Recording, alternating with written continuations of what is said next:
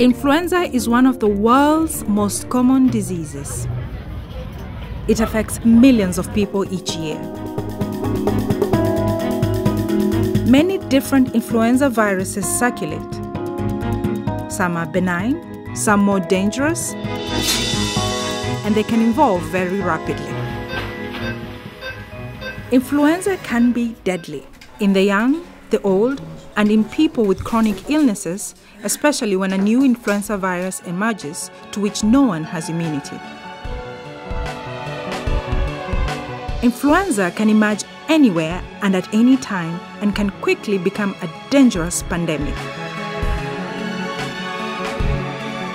For all these reasons, for the past 65 years, the World Health Organization's Global Influenza Surveillance and Response System, known as GISRS, has been continuously monitoring which viruses are circulating and where.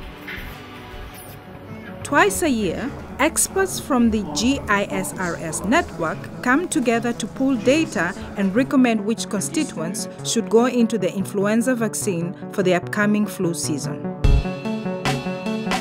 The influenza vaccine, one of the safest and longest standing in the world, has saved millions of lives thanks to the work of the World Health Organization and the GISRS network.